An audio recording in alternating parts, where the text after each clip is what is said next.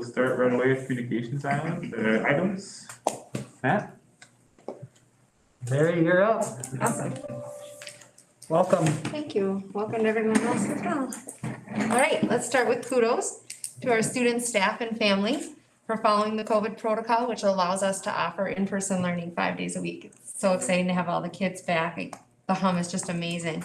And we'd also like to do kudos to our students, staff, and family for continuing to partner with us to provide a positive remote learning experience. We do have 21 kids that are currently in remote learning. 2 of those 21 are in quarantine. So that's a pretty good return to being in-person ratio. We've got a couple hurdles that we don't see as barriers, but things that we can work through, those being the lunch lines with social distancing, recess that we're still separating by classroom so as to not cross mingle our kiddos, and then screen time with our friends that are still learning from home. Our food drive is well underway. We've divided the building into 2, so kindergarten through 2nd grade and 3rd through 5th. So we have a peanut butter side and a jelly team, and they're playing against each other to bring different things in, and we have dress up days all week. It's an exciting time. Just brings us back to last year at this time when we were doing the food drive and then everyone got sent home, and how invaluable all of the supplies that we had gathered at that point were to our local food shelf. So it kind of keeps us going these days.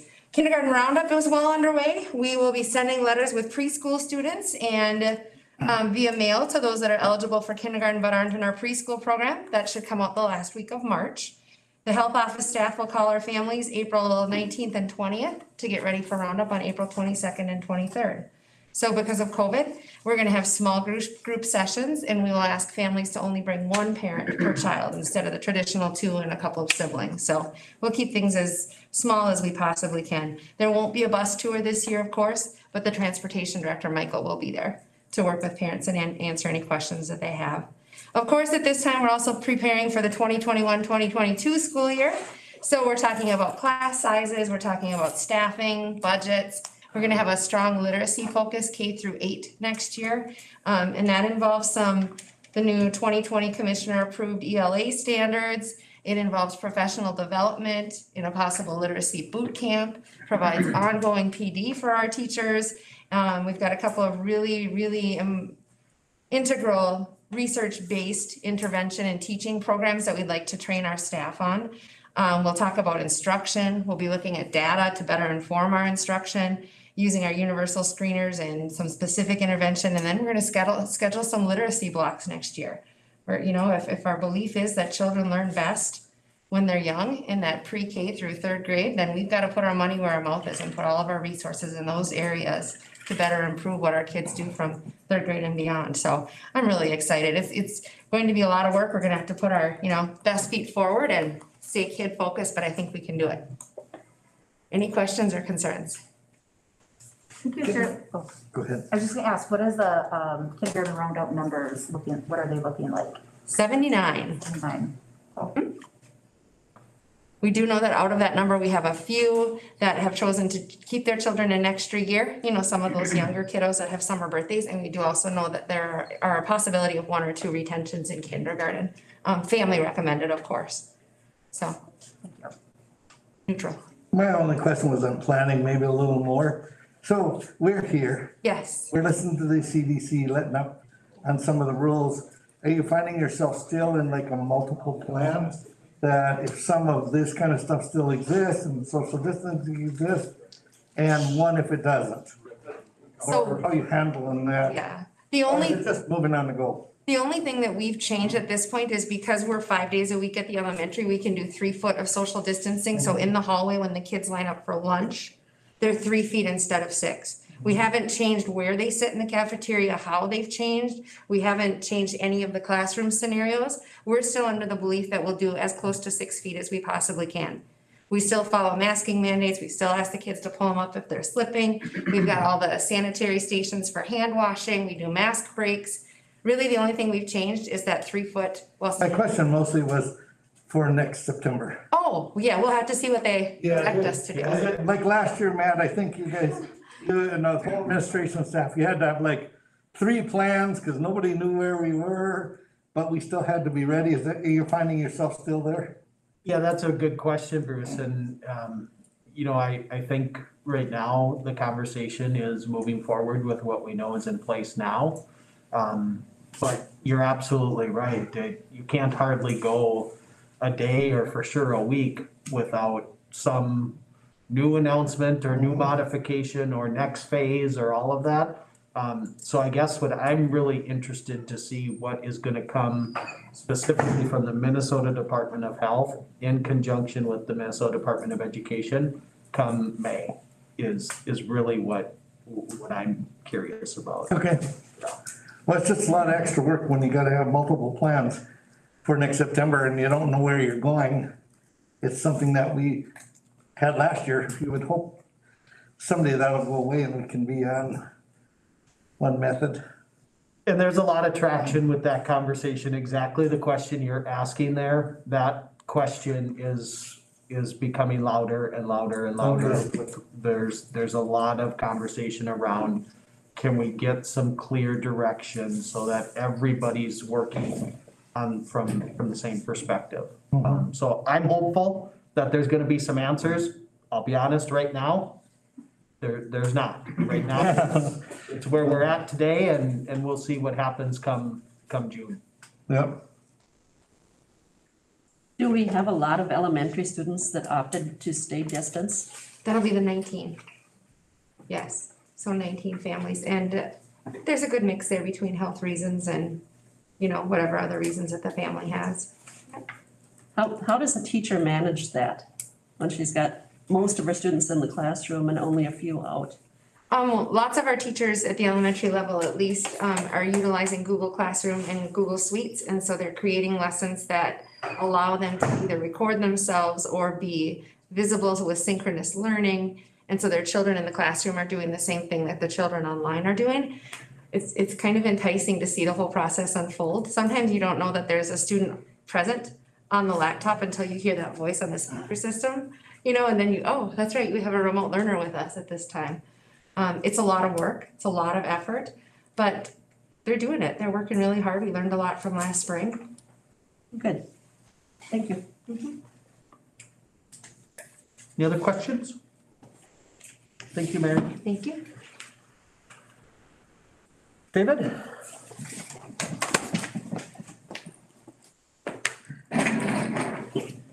All right, hello. Yeah, I would like to kind of echo what Mary said about just being really proud of the way things are going so far. This is our first week with back in person, and it's been going really well. We're trying to be consistent with everything, and we're trying to just kind of feel things out to make sure that lunch is going smoothly, and we've done some staggering of releasing classes and things like that. What helps is when the weather is nice, we have a lot of kids that eat out in the courtyard and they eat quickly and they're off doing other things. So that's been helpful for us. We are in the middle of registration for next school year. We've pretty much got most of our next year's juniors and seniors registered.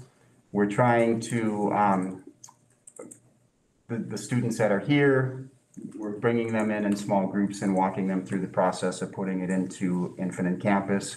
And then we're holding virtual meetings with our students that are remote and kind of working through that process so that we can get each grade level finished as much finished as we can before we move on to the next grade level. So tomorrow we will be registering our current freshmen, next year's sophomores, and we should be able to get most of those finished tomorrow.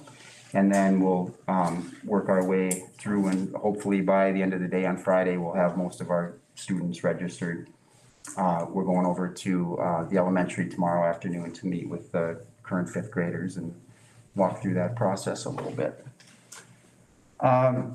So some of the upcoming events, prom and post-prom, we are things are up in the air, and there's a group of area principals who are talking quite often and just kind of bouncing ideas off each other and seeing where we're at, and so we're planning on May 15th. What exactly that's going to look like is There's some plans in the works, but we are just waiting to see if some of that guidance is gonna change. I did meet with Kari and Dom yesterday, and we just kind of walked through the significant events guidelines, and we'll just continue to wait for guidance on that. Graduation also, I think what we learned last year is that there are ways to have graduation that are different than the traditional, and people seem to like some of the things that we incorporated last year. So I think we're gonna be looking at a combination of some of those things, and again, the guidelines are gonna kind of drive that. But at this point, we are looking at an outdoor graduation service. Then we would have a contingency plan in case there's inclement weather. Targeted services, an invite went out to families of all of our middle school students today. And we're looking to start an after-school program that would begin the last week of March and run 3 weeks in April. And it would be 2 days a week for all of we're gonna invite all of our middle school students, and it'll be a part academic enrichment, part physical activity of some sort, and also some projects in the Innovation Center. So we're hoping to we do have a minimum number that we need, and so we're hoping to get some of those students signed up, so. That is about all I have. Any questions about anything? Thanks, David.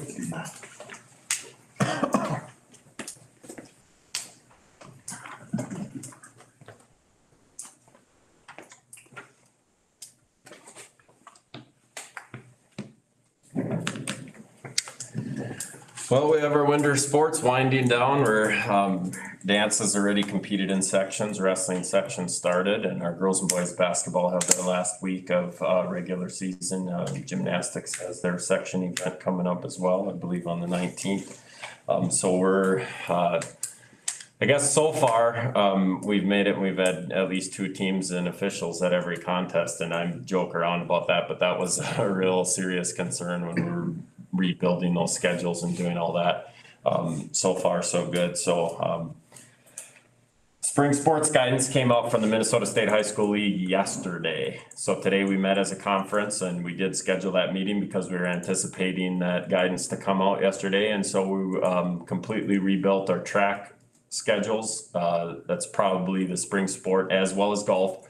That takes the biggest hit with the new guidance. We're only allowed up to 5 teams or 4 teams based on how many participants are involved and so forth. And so we have 14 meets that we're allowed to have, and we're gonna, as a conference, we've chosen to do 7 dates, basically the regular season on all Tuesdays, 2 different sites in the conference are gonna host half of the schools, and then Thursdays, we're gonna try to find alternate contests or meets with the other schools.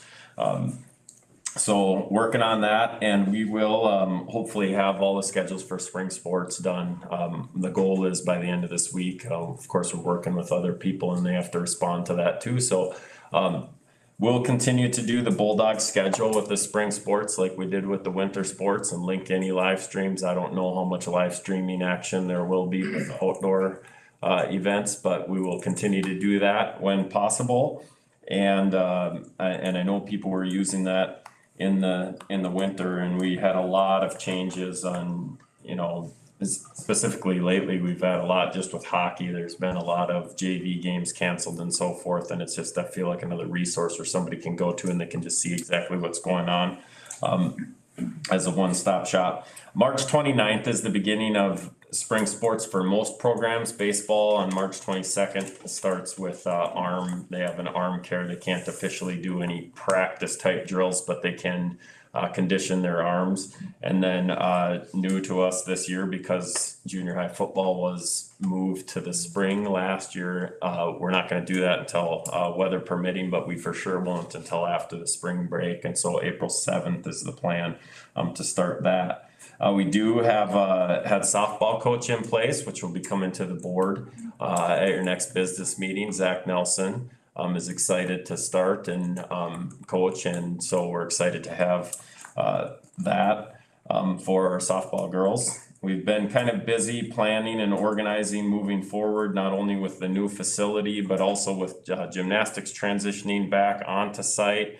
Some different needs that we're gonna have from a storage standpoint. So we've been meeting with Phi-Ed and with community ed and with all of the activity departments and how can we best utilize the storage that we're gonna need. Of course, with gymnastics coming, that kind of eliminates the ability to have access to some of that middle school gym storage where different things have been stored. If you go out into the cafeteria, you'll notice that we had where that old display case was, there is now a doorway in there and there will be a roll-up door for access, and that's been kind of converted into storage, and that will be the plan to utilize that going forward. It's been fun working with our community ed director and talking about how we can best utilize the new facilities for all of our programs, not only for our activities department, but as well as the community and our in-school curriculum is an exciting time for our community, everybody, our whole school system. So I don't know if anybody has any questions for me. I just have, for the spring sports center, with everything you pushed back, is that going into the summer very far, or how is that gonna work? Yeah, I should have wrote it down. I think the primary end date is like a June 19th, if that's a Saturday in there, and that's gonna be the end culminating time for most of those state tournaments. And the interesting thing is they kept the same number of contests, and I think the reason is spring sports, if you remember, got hit hard by the pandemic last time, and so they didn't want them to take a hit through all of the rescheduling. Well, they moved the start date back for the seasons, but for like baseball and softball, we really realistically weren't gonna play until April 8th is the first day you can play anyways, and that's the first start. So we actually have 3 more basically weeks in the regular season that have now been added, but the same number of games. So we end up with a schedule that now we have a 3-week window at the end before playoffs start, so we have to move all that. And it'll be really interesting because the whole dynamic of kids no longer being in school, but having activities coming here and some regular season activities still going on. We're generally have been done. But yeah, it's about June 19th will be the end of it. Has there been any more input on our young athletes and masks? Has anything changed? No. No, the high school league has not gotten any guidance from the Minnesota Department of Health of what spring sports or outside sports will look like. Currently, the only thing they have listed on their guidance is a link to their face coverings guidance right now, which only has exemptions for some of the current sports. Okay. So as it sits right now, baseball, softball, golf, track athletes at Paynesville, if nothing changes, would have to put masks on. Even outdoors? That's as it sits As it right sits now, now. yeah. Okay. Unless they make changes, it's right in their guidance that they gave, and they link that document, and the only sports that we currently offer that have an exemption are wrestling and gymnastics. Okay. So there's swim and dive, obviously, for obvious reasons, but other things, so we're hopeful, but. So far, no change. Okay. And I don't know if you've heard any. I've just heard more questions and conversation about it, but I've not heard any real traction that it's gonna change. There was the lawsuit, obviously, and that was dismissed, I think, relatively quickly as well, so. Okay. Right now, it's the same.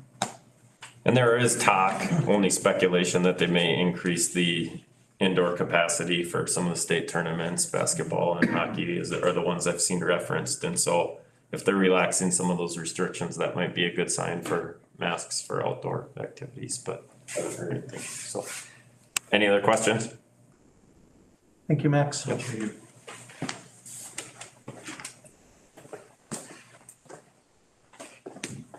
Matt. Alright, good evening. We'll pass out some stuff here. Alright, kind of some reports with the district back to full in-person learning. We're able to do a few more community ed activities, which is good, so we're starting to ramp up some of that. Our pause report, March 15th, summer pause and preschool will be opening up at 8 a.m. Pause registration in preschool.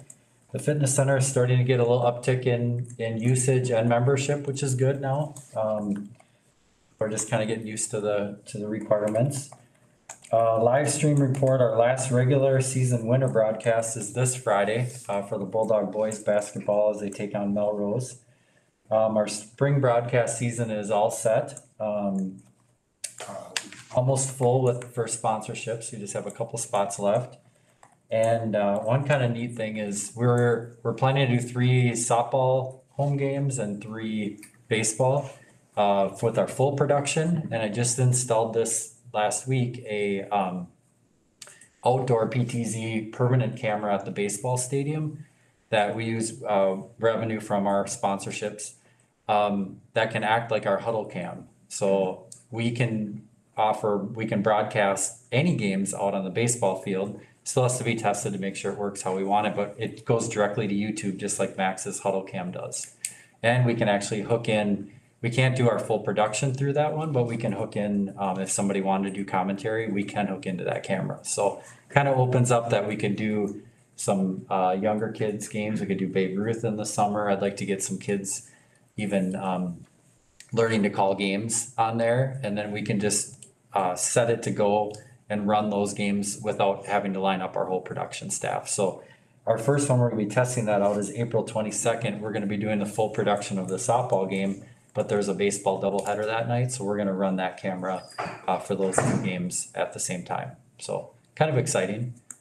So I sent out a new Bulldog Bart today. So if you know of other community people that wanna be on that database, it gets a lot of opens and a lot of forwards, so which is good because we can kind of track that. So if you have any recommendations or people that you want added, just let me know. New community center planning, the PAC. So that's an example of something that we're working on next year for a big winter fest. Kind of got everything all in place. So those are the kind of things that we'll be having events in there probably by each season, and then also lots of tournaments. And we already have the youth wrestling has booked some things. We have volleyball that's doing, so it's gonna be a hub of activity. And then right now I'm working on hours of operation, membership structure, regular offerings and schedules. I'm doing a new website for there. So it's a really exciting time for what's possible. I mean, we're in a district that we just haven't had gym space or indoor activity space available consistently for our community. It just, that's the reality when you get our local sports and our activities, it just, we're so spread out. So this is gonna open up a lot of opportunities. So lots of different party opportunities, birthday parties and events. And so it's exciting planning for the PAC. So any questions? Has there been any inquiry from outside groups as far as rental of the PAC and everything yet? I mean, has that been something that's, or is it still kind of wishy-washy, not knowing what, what the future will hold? Yeah, so actually I've had conversations, meetings with Pacesetter. And then other outside groups would be like, technically outside groups are like the youth wrestling club. Yep. So those are the main ones so far. Jeff would like to do a lot here, and like in our conversation, we talked about, of course, first priority are school, and then, our local teams wanna offer things, but it's gonna be a real win-win opportunity for them and for us here, so. Great. And we had talked about at admin about, looking at, UBC, I'm assuming probably coming to the board on, maybe some changes to the rental policy, just to make, cause it's a lot different than having just a high school gym or middle school gym. Now we have multiple courts, and the facility, so I've looked at other community centers and, we'll probably have a recommendation on some updates to that too. Just to, I guess, promote and just to make it work where it's, appealing, I guess, for both us and for other outside groups, so. Other questions? I was gonna ask about the technology at the baseball field. Is the hope that that really works obviously well, that we would want that for every space that we have? So when gymnastics is up and running, we would have, that technology available. Yeah, That that all would, sports could be. that'd be fantastic, wouldn't it? Yeah, I'm really excited for gymnastics because, we did all their meets this year and the assembly grounds was great. Cronus Ministries actually they had in their strategic plan to get internet out there, but they actually did it ahead of schedule and it really worked out well. But I can't wait till I don't have to go set up and carry all this stuff out there. So right now with our current infrastructure, Jonah Johnson has done just amazing. Like, we have a great highway, and what we've invested with these PTZ cameras and everything, we can, in the middle school gym, just plug our PTZ cameras into network and actually produce from up in Crow's Nest in the high school gym. We'll actually be producing the softball games from the Crow's Nest is our plan. So we're gonna be running, a cable out, just for our camera to a network. But absolutely for us to have a facility in the softball, cause right now we're fingers crossed that it's gonna work, cause we're running cables 300, 400 feet, so. Yeah, And there has been significant, part of what Matt's alluding to is there's been significant intentional efforts to get fiber run to specific locations to be able to get that infrastructure in place and to have that backbone. It doesn't really matter where you're at on our campus, that then we can use some of this plug and play technology that has come a long way right. and be able to do some pretty dynamic productions with it. Yeah, I'm glad you bring that up, because for baseball, for our full productions, we have that new camera I talked about for just not produced, but we actually have a fiber strand that runs from the scoreboard, from the press box to the scoreboard, and there were some extra, if you think of fiber, it's almost like hairs, but actual cables, some fiber lines that were available. So Jonah and I are working on getting that. So now we'll have a network drop actually at the scoreboard. So our plan is to have a center field PTZ camera for our fully produced baseball games. So we'd be able to zoom in and you'll be able to see the pitch happening and then zoom out. So that's kind of that's in the works right now, and hopefully we can get that all to work out. But absolutely, like Matt said, that's because we have fiber now, fiber internet actually out to the baseball stadium, and we have it out to the football tower, and our plan would be to have it at a softball It's tower. buried in a pit now Yeah. for when we go forward with the softball flip. The fiber's in the pit, just waiting It's for ready. where we want that fiber to go to and what building, whether it's an actual press box, whether it's that auxiliary building. Yeah. But it's over there now, and now it's just waiting for us to make the final leg to whatever we have to connect it to. Imagine it's nice for coaches too, if they could record practices, they can't see everything, they're gonna be able to Yeah, watch things, that's very cool. any other questions? Okay, thank you. Thanks, Matt. And Donnie is unable to be here tonight, so we will catch him next month.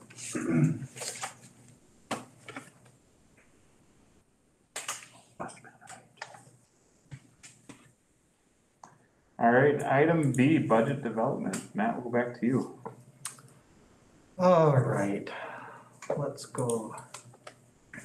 This document is in your drive folder too, if you do wanna pull it up, you certainly may.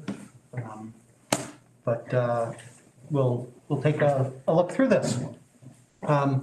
This budgeting timeline, those that have been through this, you have probably seen this timeline before, but just as a general rule of thumb, the process that we'll go through as we develop our 21-22 budget.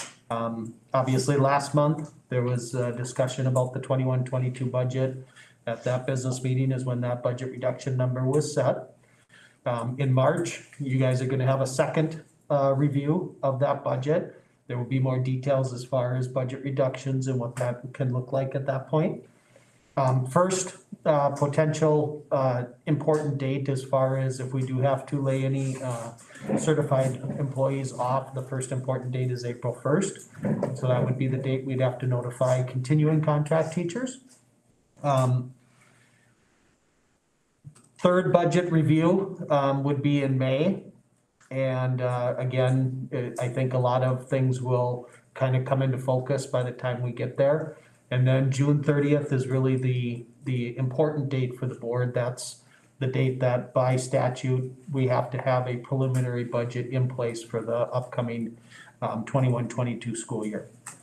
The last date of importance, and it's, July 1 ultimately is the date, but the way statute is written, it says prior to July 1. So if we would have to lay off any probationary teachers, that would be the date that we are required to notify them.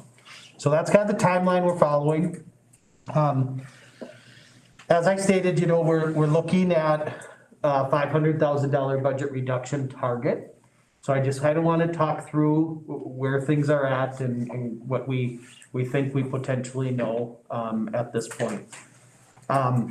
We have March 1 is an important date in particularly our teacher contract. That is the date that if teachers are eligible for the severance article that's in the teacher's master agreement, they have to notify us if they are planning to retire. That's the date in the contract. So obviously March 1 is come and gone.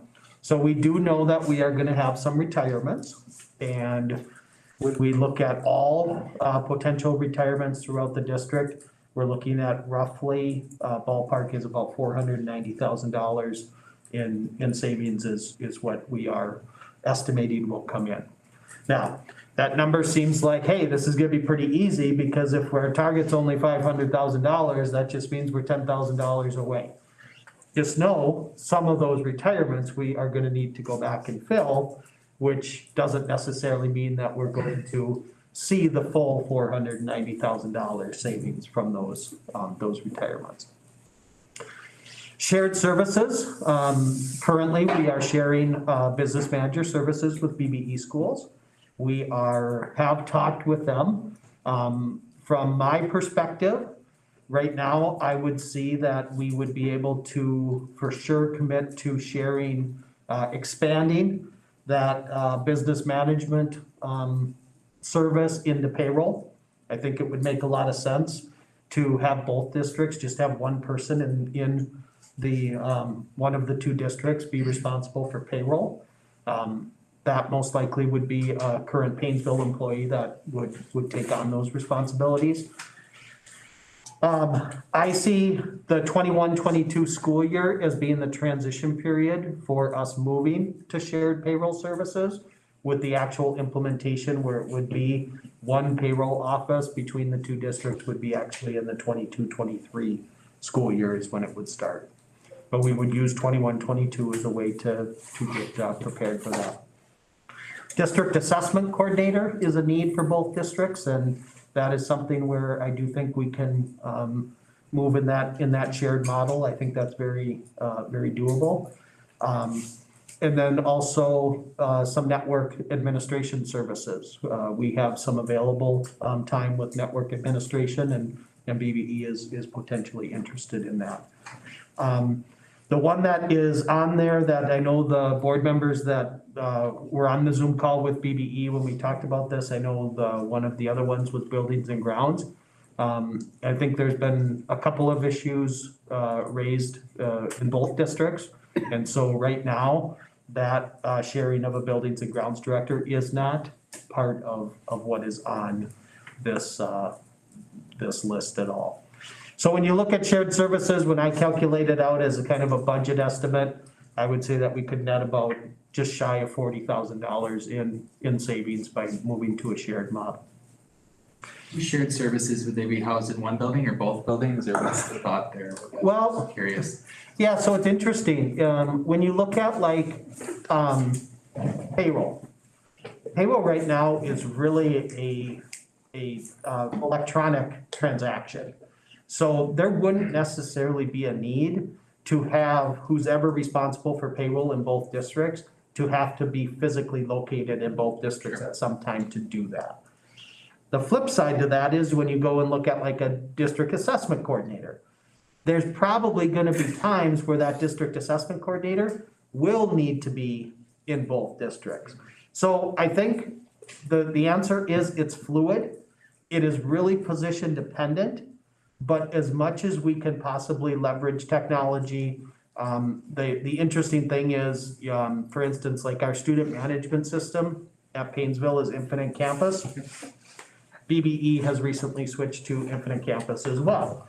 So there are a lot of our backbone systems that we're running the same system. The system right now that we access for all of our employee self-service hosting it's the same company that BBE uses for all of theirs. So a lot of this lines up naturally, and I would say it's varied, but some positions, yes, there would be people that would need to actually go to BBE to do some things. But then there's also other positions where it can be done virtually and wouldn't necessarily need to mean you're traveling between the two districts. Great, thank you. And we currently share services with BBE? So we currently share business manager services. That's it. That is it, yep. We share services with any other districts? Not right now. We have some joint programming that we're doing. So we have some things in place, like for instance, the Cold Spring piece out at Cold Spring Granite. That's Eden Valley, Watkins, Rockley, Kimball, and Paynesville are the 4 districts that are in there. David's done some things with BBE and New London Spicer and Paynesville as far as course offerings and stuff. But as far as actual services, kind of the behind the scenes stuff that is the day-to-day operation of a district, that's the only thing. Yes. Okay. Existing savings, so we do have a position that went unfilled this year, that was in the preliminary budget this year. We had some turnover among staff. When we filled that position that needed to be filled, we did leave one unfilled. And we are gonna move forward without filling that, so that's what existing savings is, that just over 21,000. And then, snapshot, I think there's some possibility in talking with Mr. Orline, there might be some possibility in modifying some instructional supply budgets to maybe save $5,000. So you add those up and you're sitting at about $555,000 or so dollars in potential reductions. So there's some other things that we have to consider. So high school registration, Mr. Orline mentioned that's going on. Obviously, high school registration is going to guide our final FTE allotment in our secondary building. And that will be concluded here in the next week or so as that registration period is taken care of. I don't anticipate a huge amount of changes. There could be a little bit of change in what we need for FTEs at the secondary building, but just know we won't know that until registration is actually complete. And so ADSYS program application. Now, this isn't actually a reduction in the nature that, a lot of times when districts set out on this path to reduce expenditures, they're solely trying to look at how do we eliminate expenditures. This is actually moving in a direction where we would apply for ADSYS programming approval from MDE, and it would actually generate additional revenue for us. So ADSYS is really about providing early services in order to hopefully prevent special education referrals or the need for students to qualify for special education. We currently have finalized our application. The due date for those was March 5th. We did submit ours, I believe, on the 3rd of March. And if it would be approved, that would be about $235,000 in additional state aid that we would be able to be eligible to receive. So while it's not a reduction, it is a increase in revenue, so I would put it on the list and we will wait and see.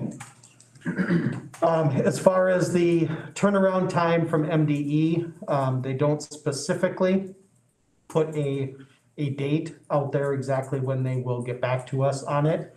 But they do also know that we are intending to implement that application for the 21-22 school year. So I would be hopeful that in early May, we would know if our application is approved or not. Questions on either of those? That's just a 1 year. Once you have an approved application, so it's a 2-year approval. So we'd be good for 21-22 and 22-23.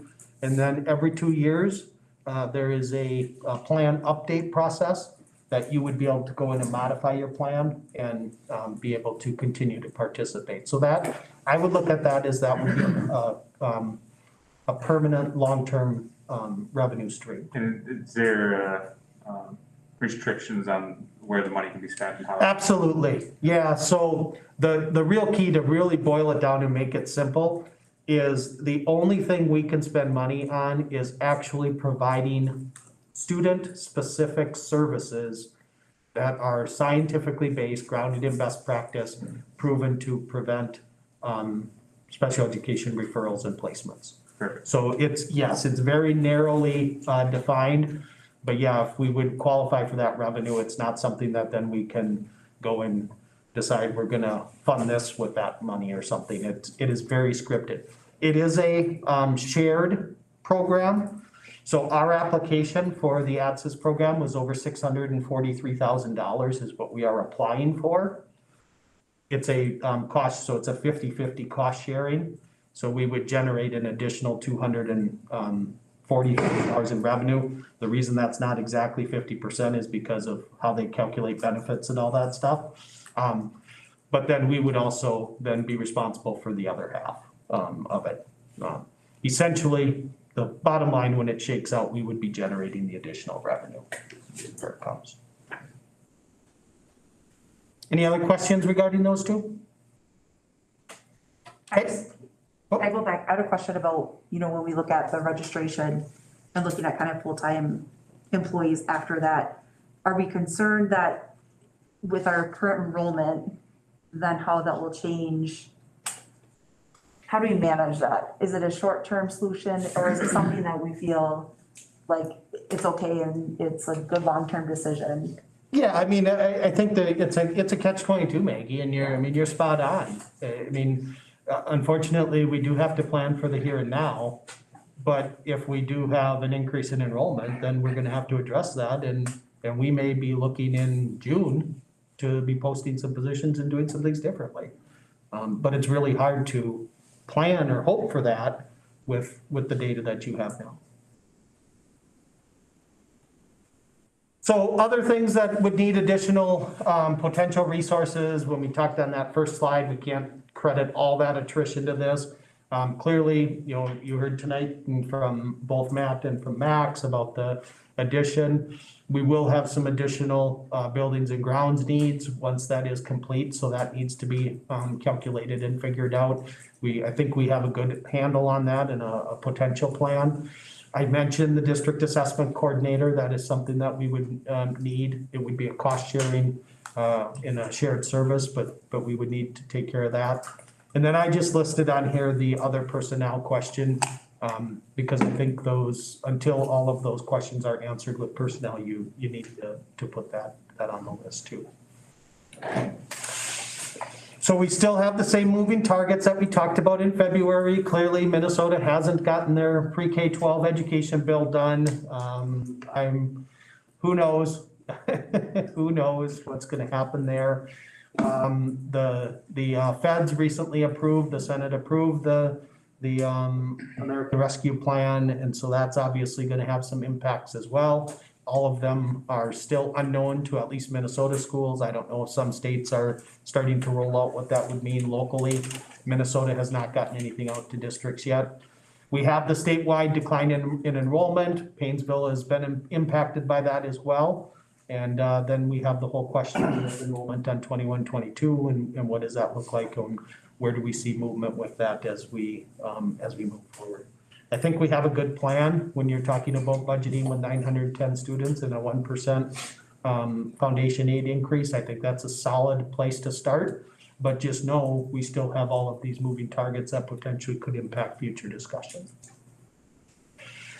So next steps with this, obviously, we have to continue going down the process. There's gonna be additional discussions. Board, just know that the March business meeting, this will be a continued topic, and then you will see it again at the May business meeting.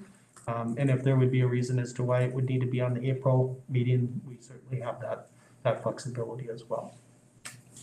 So contingency plan, let's say the legislature being what it is right now, what if they don't get an education funding bill passed? What do we do then? I mean, obviously we'll have to put the pieces together in some way, shape or form, but how much is that gonna complicate us? Cause I don't foresee it happening on time personally, but. Yeah, I don't either. I think there are things in here that could put us in really good position to be able to mitigate that. But that is something that as the days tick by here of the session, I think, yeah, we're gonna have to make some adjustments in our discussions and our conversations and exactly how we want to move forward. So yeah, I agree. I have serious questions as to when things are gonna fall into place. We kind of have that every year, though, I have to say. Yes, we do. And I brought it up before, it's the last day, and you guys as managers of these schools, it's ridiculous that they don't make their end date like April 15th so you can manage. Nope, they gotta hold it till last minute, and it's very hard for everybody to work with. So moving forward, budget questions by all means, send me emails, give me a phone call. I'm more than happy to visit if there are any specific questions from board members.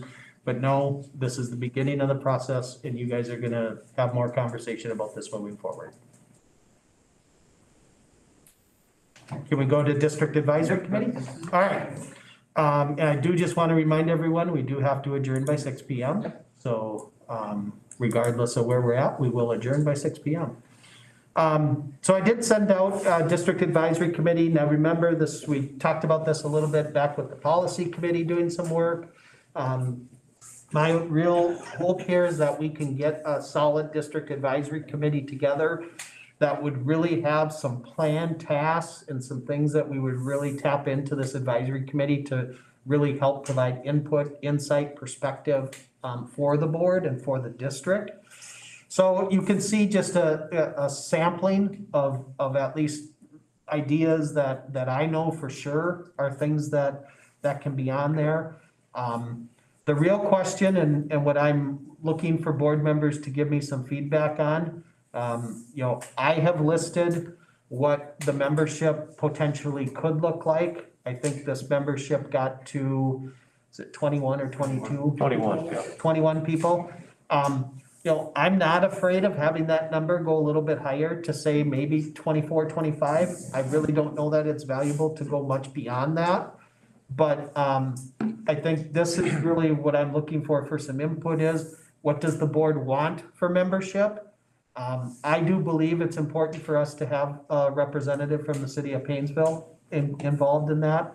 I think there's also value in having someone from the Paynesville Community Foundation involved in that. But there could also be other important community organizations that we feel should have a seat at that as well. So I guess I would open it up to board, and it's not a decision you're gonna make tonight, but eventually the board just needs to help finalize this document so that then I can go and implement something. When I looked at it, it looked like a really good place to start. Okay? And the thing is, as long as we don't get in it where it's etched in stone, this committee's gonna find out real quick if you're missing somebody. Yep. Maybe more than us trying to pull it out of the sky. I think it's nicely put together. It encompasses a lot of people. At the same time, it's not totally concentrated in one area. I thought it was well put together, but not to make it totally rigid. If you have to add a few people here and there, I'd go for it, because we're looking for some advice. Yep. Personally, I'd like to see somebody, maybe a chamber representative that represents the business community. Okay. But you do have, I just don't see that represented. Okay.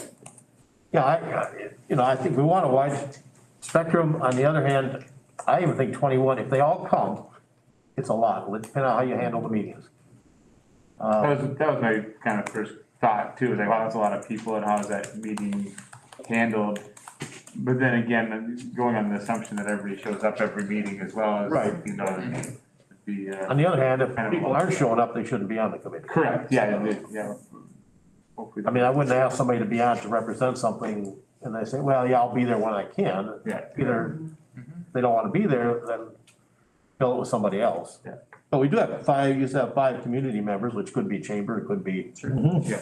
hospital. But I do like the idea of having it, if available, if somebody's willing and able to volunteer for that, directly out But of. they need to realize it's important. Correct. This isn't just another meeting that we want the chamber at or whatever. So would this be a committee that, like the kind of volunteer manager lead would be you, or who is the person? Because that is a lot of people to kind of that have questions and feedback, what does the structure look like? Yep. So, in the admin team has kicked this around at one admin meeting, so it's had conversation, but it's in its infancy. The conversation that we had at admin team was that I would facilitate this group. Now, when I say I would facilitate it, it truly would be a facilitative role, because when you look at what some of these topics are going to be, You already have a these, role, these are things that we have people that are already doing it. very much involved in these, and I would be bringing them to the meeting to be part of the meeting and to be able to help with that. But as far as who's going to stay on top of scheduling and making sure the meeting is scheduled and that type of stuff, yes, that would be something that I would be involved in. And my other kind of, what I'm thinking is, I mean, these are the wide variety of topics. Like some of them used to live in one committee. And so I think it needs to be really clear with the committee members that hopefully they're gonna do a lot of homework. Mhm. And that's an expectation. I mean, if you're gonna show up in a meeting and talking about all these things, that hopefully there's a lot of homework provided, that people can come really prepared with questions. So what I don't wanna see is like, it becomes kind of like the world's, where you just come to listen and check off. Right. Like, that it truly is beneficial for both, I guess. And the other part is like the school and culture, or school culture and climate. I mean, I imagine you'll probably still have a committee in that, and they'll come and present and, okay. Other questions with this? Just curious, like a wider scope of things, are you finding a lot of school districts are moving towards like advisory committees as the admin team found anything like that? Is it becoming more common, a way to streamline things maybe, or? I think it's all over the board, Jake. Okay. I think there are districts that have a very active district advisory committee that is like this model. And then I think there are districts that have a World's Best Workforce Committee, and they just get together to meet the statutory requirements. They have a committee that gets together to do the curriculum or student achievement piece. So it truly is really all over the board. I see value in having the same group do that work, a variety of different elements of the district, versus trying to continue to facilitate and organize 5 different committees. This to me simplifies a lot of this. Right, then you're not training all these different committees on the same thing. If everybody understands what the standards are and everybody understands what our core requirements are, it will hopefully flow better. But it's a big thing about engaging the people of the community. And you have to do that in some of these things. We talk about everybody, some people aren't gonna show up and some people are not. That's just gonna happen. But if you have enough people there, you can keep it rolling, but we have to do everything we can to engage other people than we're seeing. I look on here, city's gonna be out of normal stuff for the school district. The community foundation is going to be out of normal, 3 community members, 5 parents, yep, they're involved with their students. This is mostly people representing parts of our community.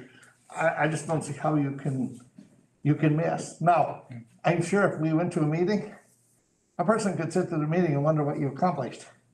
It only has to be 1 or 2 items in a meeting can add up to be quite a bit of information. I think it's a really good idea. Is there a need for a board member to sit at the meeting as well? You- World Best Workforce, we already have, but I thought about that too. I went back to look at board committee assignments now. Did we actually do that? I know we talked about it at that time, but. Absolutely, yes. So, And the school culture and climate also has someone Yeah. assigned to, so. yeah, some of that's already crossing over. Yep. And again, probably less as a facilitator and more as a participant and. Right. Right. I think if you put the school board members on, it may not be quite as open. I happen to like it when we're not involved in some of this stuff and it comes to us. how many places have we sat and just been silent people listening? That is a whole different deal. Because we have so much other information about what's going on here. If we get at it, it's just like one more member of the school. We're looking for community input. I more wonder if there's any specific topics where we would have to be involved on due to Absolutely. our seat, so.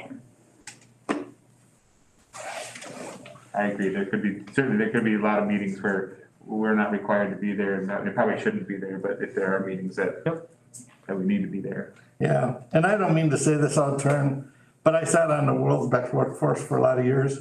I personally think that's a lot of redundance over a whole bunch of information that gets to a point that we can't decipher it for real good usage in the first place, just required by the MDE that we get it there. And someday I'm gonna make the call down there to see if they can dig out the report we sent in 4 years ago.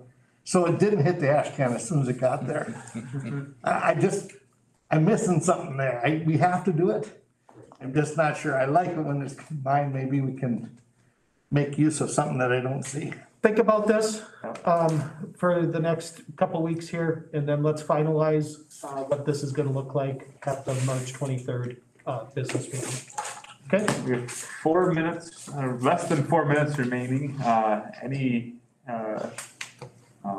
I guess time for roundtable discussion, anything we want to bring up and discuss at future meetings? If not, we'll go ahead and adjourn the meeting.